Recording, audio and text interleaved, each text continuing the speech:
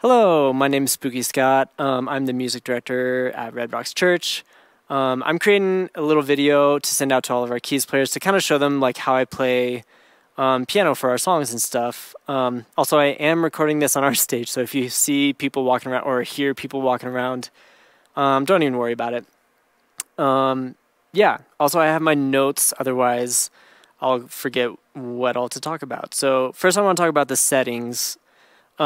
We use Nords at all of our campuses, and they all have the same setting, where it's basically a mellow upright for the piano, and then for pad, we actually use Majestic Pad Shimmer Dark Filter. I believe we got that from Multitracks, like the patches on Multitracks. I have the filter at 50% to create a warm sound. You can bring it in, like raise it up a little bit to bring in a little shimmer, but for the most part, I actually just keep it at 50%. And then with the piano, sounds like this. I also do have a compressor on set to about 3. And the reverb I have set to the stage 2 option with the brightness added onto it. Yeah, so that's our setting. Let's talk about chords. So my left hand, whenever I'm playing, my left hand is basically always following whatever the bass is playing. So if you're playing a 1, 5, 6, 4, you're just going to play octaves of 1, 5, 6, 4. And then like for 1/3, for example, I will play 1 in my right hand, but my left hand will obviously play the 3. And then 5, 4, all that stuff. You can add the 5 in there when you're playing those octaves of each of those chords. So like 4, 6, 5. You can see I'm adding those fifths in there. But you want to be careful. You don't want to add that. If you're playing way down here, you don't want to add the fifths because you can hear how it just muddies it up. So basically anything like this C or below, I will not add that fifth in there. Yeah. So right hand, there's 2 kind of different ways I play chords. And most of the time I'm playing block chords. The first type of chords that I'm playing are basically second inversion chords. So if you were playing 4, 6, 5, that's what it sounds like. That is the second inversion. If you don't know what an inversion is, it's basically when you take the normal chord, that's a normal chord, it's a 4 chord in the key of C, but you take, let's start down here. You take this note, put it up on top, that is first inversion, and then second inversion is when you do that again with this note, put that up on top. Second inversion. So it's basically you're playing the root of the note down here. So if we're playing the 1, you're playing the 1 down here, and then you're playing 5, 1, 3 up here. You can also sometimes take that 1 out in the middle of the chord you're playing because you're playing it down here. It kind of just opens up those chords a little bit more. So that's what I'm doing like so many, like probably 70% of the time, I'm just playing second inversion chords. Another thing I'll do is kind of play what I call white boy chords, which is basically when you play a 1 and then a 5 in the left hand, and it can be up high too, but I prefer it this way. And you play that with every chord. So if you're playing 1, 5, 6, 4, 1, 5, and you can even add the 7 in there, just to kind of round out that chord a little bit. 6, 4. So I'm not really changing those notes, and it kind of creates all these like suspension chords and stuff. So like that's just a basic 1. If you're playing a 5, sometimes I like to do that. I'll play the 5, but still keep that 1 in there. And it kind of creates this like just major add 4 chord, if that's what you call it. I don't know music theory all that well. 6, when you play that, you're basically playing a major 7 chord. And then when you play 4, you're playing like a 4 sus2 chord.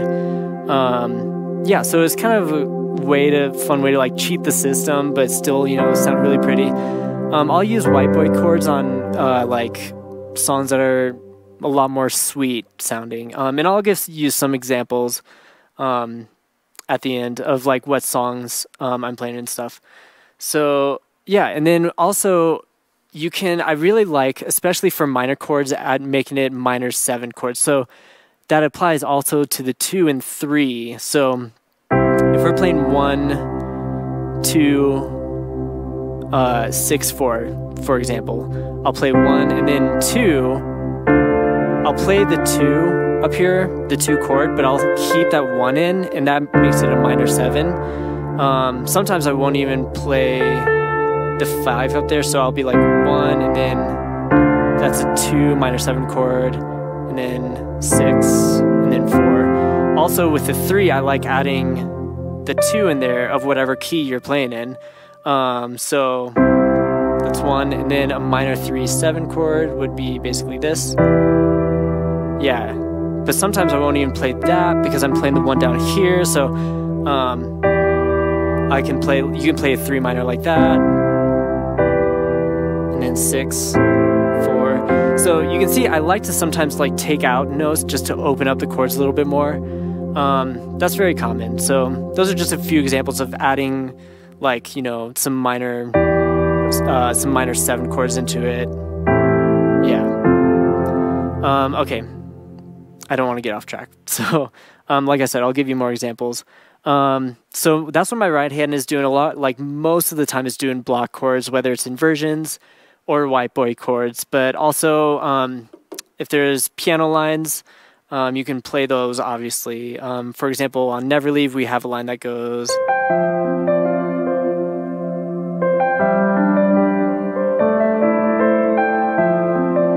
Yeah, so obviously you want to be following piano lines when you hear them in the songs. Gospel chords are really fun, but I would say be careful about be really picky about where you put gospel chords. You don't want the entire song to sound like a gospel song, especially if the rest of your band is not playing kind of those gospel chords with you. You're going to stand out quite a bit. But yeah, for example, in Living God, we play... a lot of times we'll play the choruses 1, 5, 6, 4, and then 1 over 3, 5, 6, 4. We'll add, basically it's like a major 3 over a sharp 5 to the 6. It's a little walk up. That's a little gospel chord. And we just throw it in for like one chorus, and it's really fun. And the bass follows that too. So it's like 1 over 3, 5, then 6. Yeah, so again, that's like a major 3, sharp 5. But so that's one example of a gospel chord that's really fun. But just be really picky. I mean, some songs like just beg for a lot of gospel chords, and that's great. But make sure like your whole band is on the same page, and all that stuff. Just be really picky. You don't want to use it a lot in like, you know, down moments, for example. Yeah. So. Let's talk about how I play. So, like I said, I play block chords most of the time. And yeah, for low parts, you obviously want to play soft. You know, you don't want to like it come down to like a bridge progression. Let's go 4, 5, 6, 3. If we come down, you don't want to be like, you're obviously just gonna stand out way too much. So you want to play softer. 4, 5, 6, and then 3, 4. I also like to make 7 chords on when I play the 4 too. So there's a lot of different 7 chords are just great. Yeah, I love them. But yeah, so I'm trying to think of how to explain this. So you want to play softer, but you don't want to play timidly. There's a good balance between like you want to play confidently. You want to play softer, but you want to play softer confidently, if that makes sense. You don't want to sound like you're scared that you're going to mess up or something like that. So like if you're playing 4, 5, 6, 3, you don't want to be like... I mean, that sounded kind of cool, I guess. I don't know, but like you don't want to be like so timid that like you're not really like hearing the chords. So there's like you want to play confidently, but softer for low moments.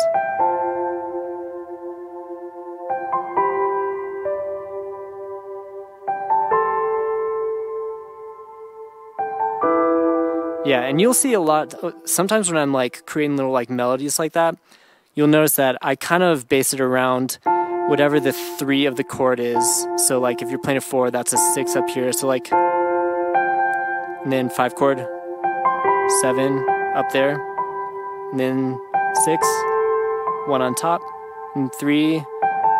Again, I like to add the 2 and the 3 chords. So yeah, or the 5 in there. But that's like creating melodies. I'm getting way ahead of myself. Sorry. Where was I? Play soft for low parts.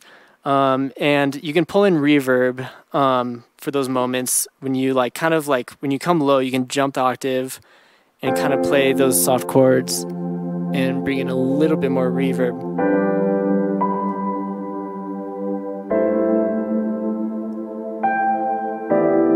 Yeah. And that's just a really nice way to like keep it soft, but you can tell that I'm not playing a ton, you know? So I'm sticking to just block chords, but sometimes one note here or there.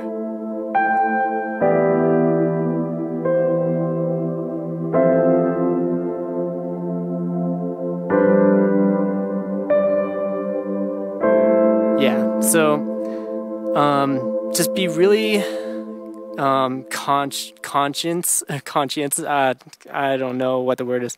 Be very aware of the band, and that's another point that I'll get to here in a little bit. Yeah, so for the high energy moments, you don't obviously want to be playing like, I'm trying to think of an example, like if we're playing 1, 5, 6, 4, like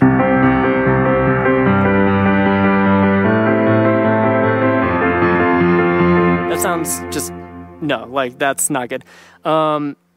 Obviously, like it's fun to like be playing a lot more for high energy moments. I obviously do it all the time. A lot of what I'll do is I'll base like my left hand will play what the kick is playing, what the drummer's playing on the kick, and then my right hand will be what they're playing on snare. If we're playing white boy chords, so it's like, so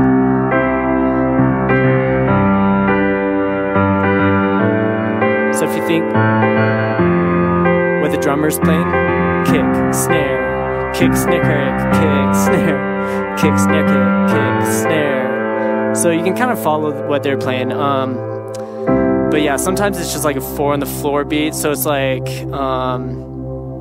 yeah, actually I'll get to that too. But like, well, yeah, I'll just tell you. So Living for the First Time, it's like, no chance. If we're playing Living for the First Time, which is one of our new songs,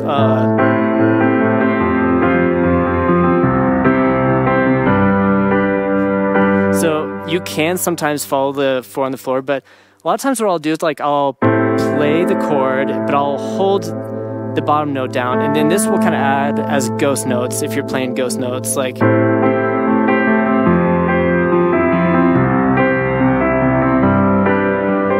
if you don't know what ghost notes are, they're kind of just like little notes that you're in the chord that you're playing as you're like as you're just like, if you're playing this chord, you kind of like play the 5 or the 1 at different times.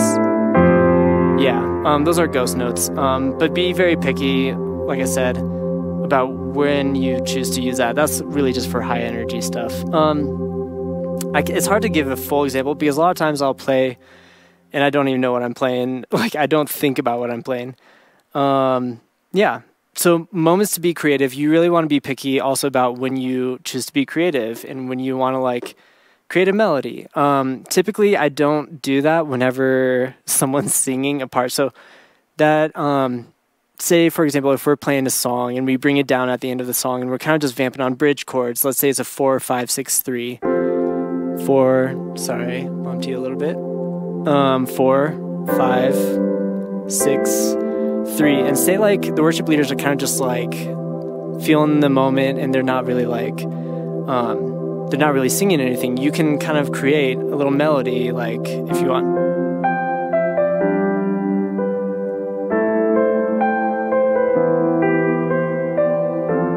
Yeah, but don't try to play that while they're singing. Just be very picky. If you don't know how to like create melodies, a really safe way to start is using the pentatonic scale, which is if we're playing in C, it's the 1, 2, 3, and then 5, and then 6.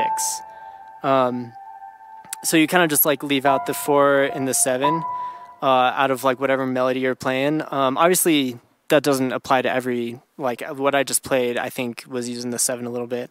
But if you stick with the pentatonic scale, it's a really good way to make melodies that like will sound good kind of no matter what you play. So like...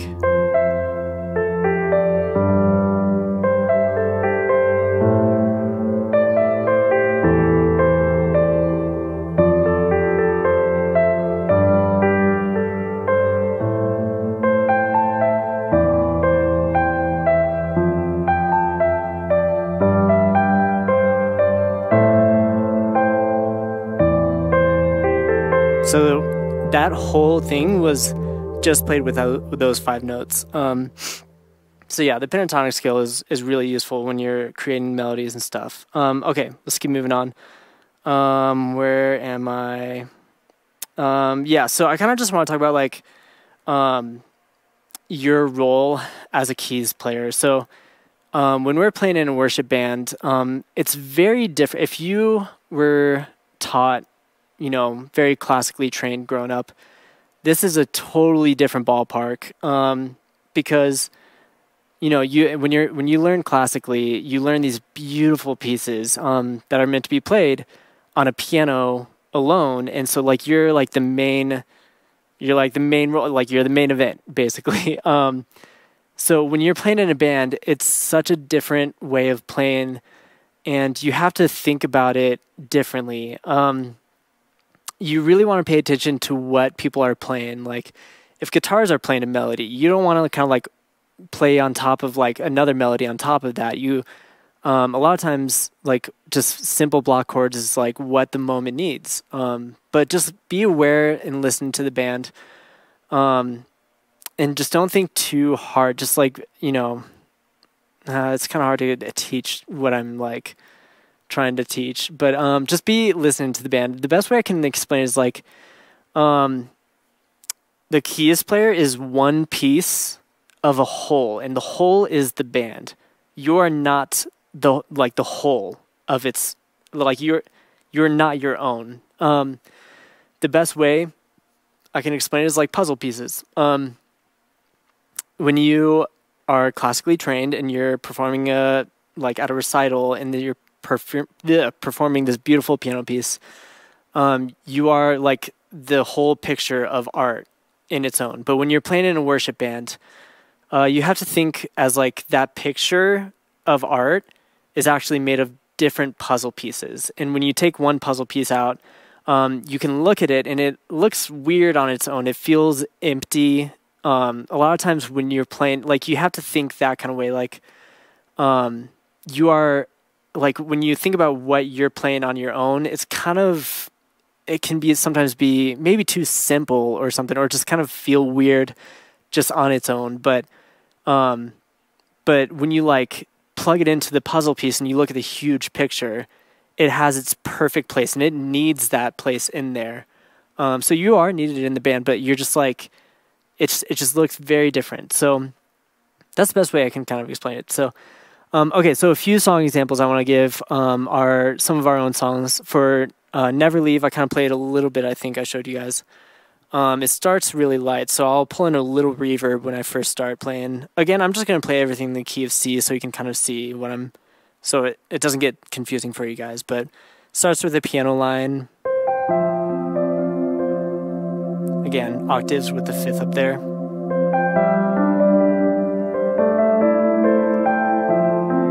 And I'm just rolling that. And then going into the verse, it's just block chords. And I use the second inversions. 6, 1. You'll see octaves, second inversions. And I'm playing light, but I'm playing confidently. 7, 1. Then 3, 4. Sorry, that's too much reverb at this point. 3, 4. And then 5. And I believe there's a piano line that actually... I bumped you again. Sorry about that. there's a piano line that actually like plays the second inversions, but it kind of like plays a little line with it.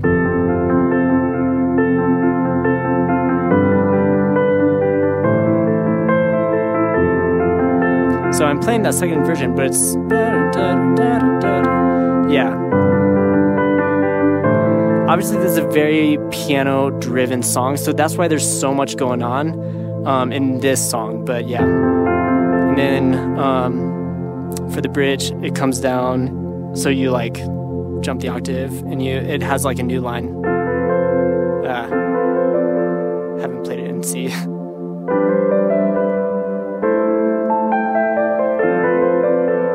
Yeah, and then when she starts singing the bridge, it's just back to block chords. Here, right now. I don't know how to sing. Dun, dun, dun, dun, dun, right here, right now. You're not playing anything else except just those block chords, but it's the way you play it. It all matters in how like you're playing the chords. Just be very like dynamic but soft. Yeah. So that's kind of an example of like a low song, but it's like piano heavy. So like I said, there's a lot more going on, but for a lot of low songs, like you kind of just like, if there's other stuff, like if it's more acoustic driven or guitar, like electric guitars, just be very weary of like what you're playing. You don't want to overplay.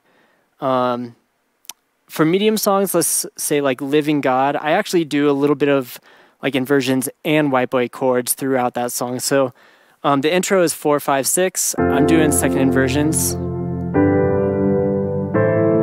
for the intro and throughout the verse.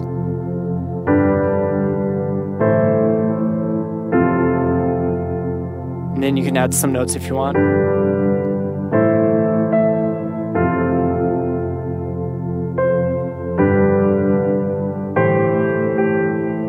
And then when it goes to the chorus, I go to white boy chord, so I kind of just do a lot of 1/5s.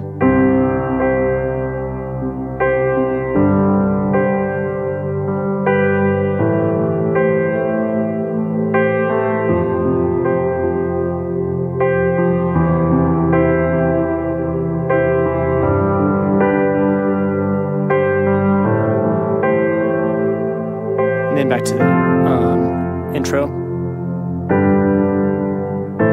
Back to the second inversions.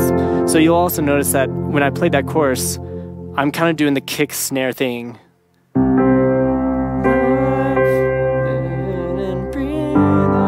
I can't sing. But yeah, you can kind of hear kick, snare, snare, kick, snare, snare, kick, snare, snare. Yeah. So yeah. And then when it goes to the bridge, I actually do some kind of like a mixture of using like those second inversions. So I actually play octaves of ones throughout the entire bridge for the most part. I'll play basically just a normal 1 chord. When I play the 2, I'll play that. So it's still the octaves of the 1, but I play the 4 in there, which is the third of the, it's the third of a 2 chord. And that's it. I won't even play I won't play the full. It just kind of gives it like a little bit more openness, I like openness. I like removing notes from where they don't need to be played. And then when I play the 6, I won't even play the 5 in there. I'll just play basically the 1 octaves with the 3 to kind of create that 6th chord right there. And then for the 4, I'll jump this note up to the 6th there, still playing the octave of the 1s, 6. So yeah, you can see that I'm not really playing like full chords. I've removed notes from where they don't need to be played, at least in this part. So when we go to that big bridge where it's like 8th hits, this is basically what I'm playing.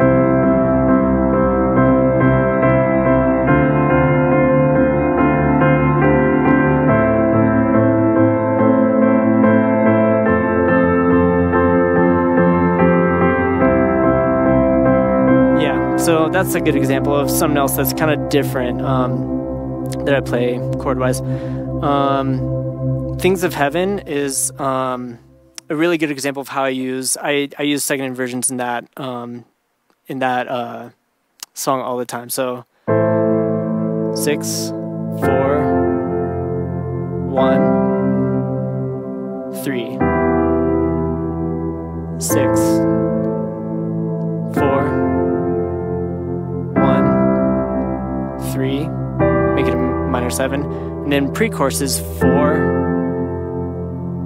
1, 5, 6, 4. So you can see I'm just playing those second inversions even without the middle note there.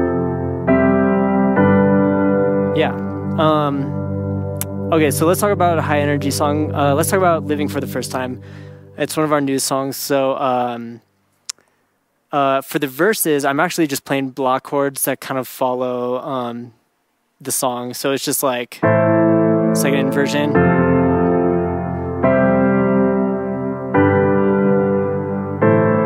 But once we go big, I'll kind of do a little bit more like playing. So I'm trying to think.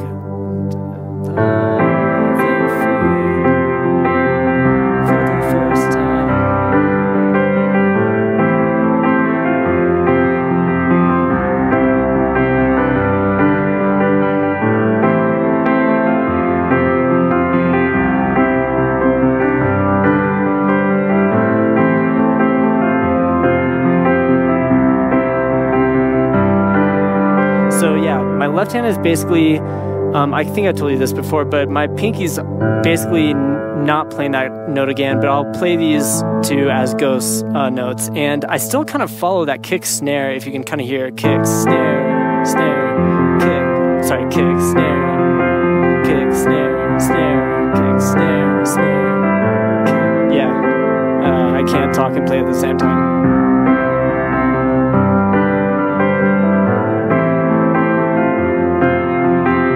But yeah, you can see I'm kind of like adding little ghost notes there and stuff, but you don't want like everything to just be, well, sometimes, I don't know if the song calls for that. Yeah, it's hard for me to kind of talk about like what I play in high energy songs because I don't even notice sometimes, but yeah, that's kind of all I have. This video ended up being a lot longer than I expected, but hopefully this was valuable for you guys. Yeah, again, the biggest thing is just these are all just kind of basics. Obviously serve what's best for the band, you know, if you played a gospel, you know, like a hugely like gospel heavy church, this probably won't be much use to you at all. But at least at Red Rocks, or at least what I do, that's kind of like how I play, how my playing style is. So that's kind of just like guidelines, but yeah, again, the biggest thing is no matter what church you play at, just remember that you are the puzzle piece, okay? You're not the whole picture. You're just a little puzzle piece that is a very important part of the whole picture, because without you, it's not complete. But you are not on your own the whole picture. You just want to be listening to the band. You want to be paying attention to the room, what's happening in the room. You want to be really sensitive to certain moments. You don't want to overplay, but you don't want to like come across too, you know, timid. So just play confidently, but that doesn't mean like powerful all the time, you know. Just be dynamic and confident. Listen to the band. Pay attention to what's happening in the room and each song too. So I think that's all I have for you guys. If you have any questions, feel free to, I guess, leave a comment on this video or something. And yeah, thanks for watching. Bye.